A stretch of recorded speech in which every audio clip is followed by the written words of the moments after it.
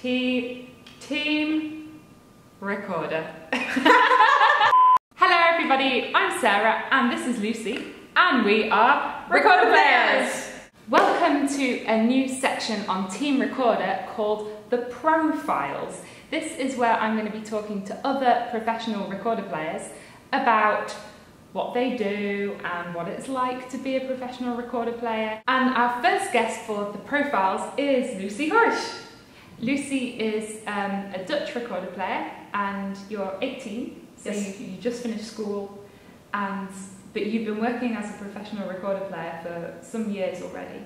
Yes, that's true. Yeah, since I was 5 I played a recorder, and yeah, professionally since I was 7 maybe. Wow! Well, I felt I played it professionally since the beginning, so and I That's also a good attitude to have. Yeah, no, I think also maybe because my parents were both professional musicians, I always saw it as kind of my professional thing. I started playing in competitions quite young actually. It's not the most fun thing to do, but if you're young you don't really notice the competitive elements, so you think like, oh, it's a concert.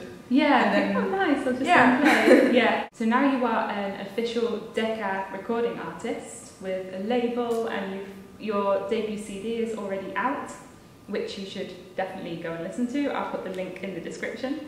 How did all that come about actually? It was 5 years ago, and then a producer of Decca came to a concert of mine, and we had a conversation with my parents and my teacher, and then he said that they would like me as an artist for Decca. Wow. But so yes, you were 13 at yes, this point. But then it was a bit early still, or at least I thought it was early to record a CD. So we waited with that, and then a few years later I signed a contract and then recorded my first CD. How did you choose what would be on your first CD? Yeah, what I didn't know was that to make it kind of a successful CD you need to have a very clear concept, so you need to start also with quite a famous composer. The first thing is actually that you have to know the music very well. And I had played already a few Vivaldi concertos. How was that to record a CD actually? What was the process like?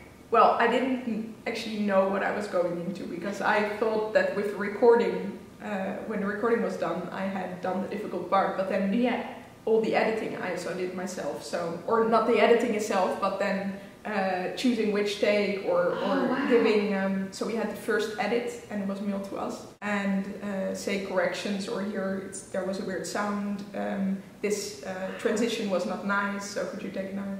Wow, so, see, that's amazing, because I assumed that you would record it and then send it me and they too, would actually. put it together. Yeah. Wow.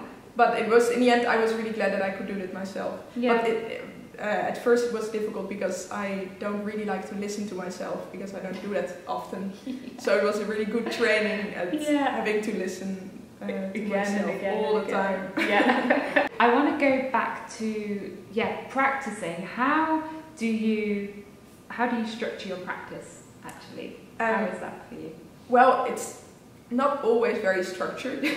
But I try to practice as much as I can. That was actually, especially when I went to school, it was the time I had spent on school. I tried to do all my schoolwork well, and then when I came home, it was music. Do you ever have days where you just like, no, I don't want to play anything? Well, that was the weird thing actually, because I never had time to really practice so much that I didn't feel like practicing anymore. I always enjoyed practicing, so I was always looking forward to the part where I could play as long as I wanted. My parents also taught me kind of the discipline, so in the beginning it was like 10 minutes a day, and then they said do your 10 minutes and then you can do something else. So okay. Oh, that's it's very interesting, because I'm trying to work out how to keep my students practicing. Yeah, it's actually more important that you practice every day than that you practice for a very long time. Yeah, you don't need to practice very long, just every day. Yeah. How do you deal with, say you have a really difficult piece, or there's one section in a piece and it's just not working? How do you deal with that? Well, it really depends on the piece, obviously, but usually first I play it fast and then I get frustrated, and then and then I play it slowly. Yeah. And Well, yeah, it depends. Well, if it's a fast passage, you can kind of cut it into smaller bits, or try different articulations.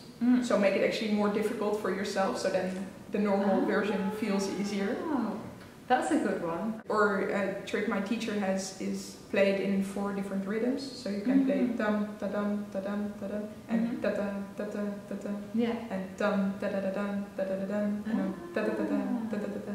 And Oh, if you do those 4, then the normal one seems so easy. Yeah, because it's like, yeah. Yeah, do you ever get stage fright or do you get nervous before you play? Concert still. Yeah. Really? Yeah. Oh, honestly. it doesn't seem like it at all. It seems like you're like... More people have said to me that I'm very relaxed on stage, but then actually I'm completely stressing out. Oh really? Yeah. Wow. How do you deal with that? Sometimes I eat a banana before but that's Oh, more. I don't know whether that really helps, but if I think that it helps, then it helps. Yeah. Oh, I sleep before I go on stage. That I do. Oh really? Yeah, I can sleep anywhere. So already like in the dressing room or something? Yeah, on 2 chairs or on the floor.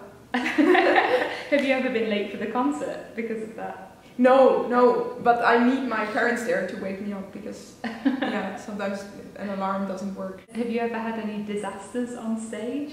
Yes. Really? Well, but it's always the weird thing is that when it feels like a disaster for yourself, sometimes people in the audience don't even know. Yeah. Or notice. Yeah. But then I did have something one time where I played Bach, the Bach partita for Traverso, the first movement, and then the thing of my recorder was turned like this, so there was no last hole. So I was all the time only thinking, I could only think about the next note where I needed the last finger, which I didn't have. So I was completely distracted during the whole piece, and I have a trauma with that piece. So if I play it again, then I need to check it 10 times. I can imagine because there's no rest, there's no like end of anywhere where you can just go. What do you have with you today? So this is my tenor. This is from Yamaha. Nice. And this is a Morgan actually. No way! Yeah. And I have one other Morgan. For those of you who don't know, Fred Morgan is seen as one of the greatest recorder makers, but unfortunately he passed away. So his recorders are kind of legendary now. So this is an alto from Japan, from Seiji Hirao, and this is also one of my favorite recorders. It's a Renaissance. It was made by Stefan Blezinger. I have the same one. Yes. I have the same one. It's also my favorite. But I'm really scared it will be because I have it. It was my first Renaissance recorder ever, so I have it now for maybe 8 years or something. So I'm really afraid that it will. But it still sounds so great. Yeah, I had mine revoiced last summer, and it was like. This one is not mine, but still a nice recorder. Oh yeah. But it's an ivory sopranino. Ivory. Yeah. Wow.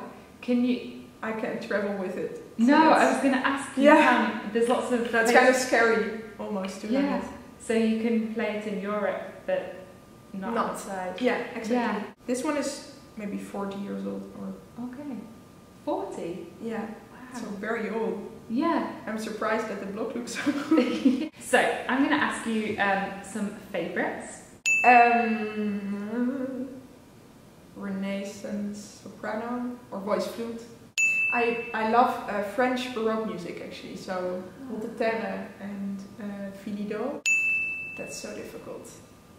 Because it always my favorite piece is the piece that I'm playing at the moment. At this moment it's the Traverso partita from Bach.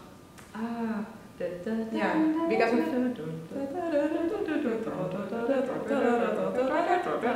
So that's it. Thanks for coming to talk to me, Lucie. I love it. Down here in the description you can find links to everything that Lucie is doing, her website, her CD and a video of her playing, so definitely go and check that out.